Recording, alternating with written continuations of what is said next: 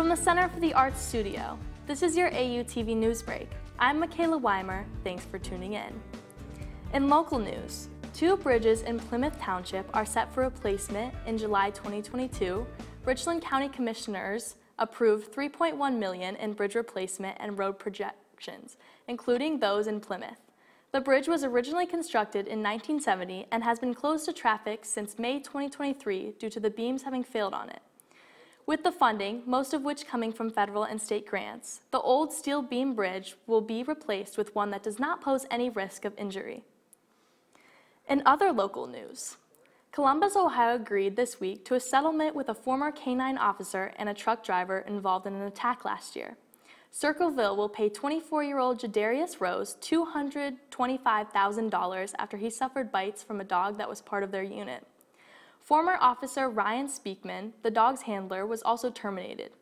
Speakman will also be able to purchase Surge the dog, who bit Rose, from the city for $1. Kenneth Barno, Rose's attorney, said the settlement is a step towards accountability, but the effects of the attack on the 24-year-old will stay with him. In national news, 2 people have been killed after a plane traveling from Ohio to Florida crashed on Interstate 75 in Naples on Friday afternoon. The crash happened near the Pine Ridge Road exit in Collier County.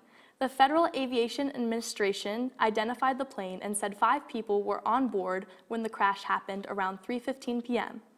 Officials confirmed 2 deaths but said they didn't know immediately whether the victims had been passengers on the plane or were on the ground.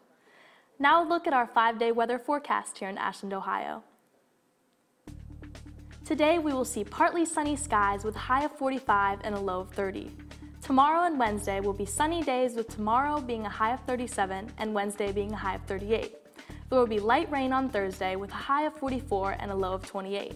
The rain will not last long because on Friday there will be yet another sunny day with a high of 33 and a low of 25.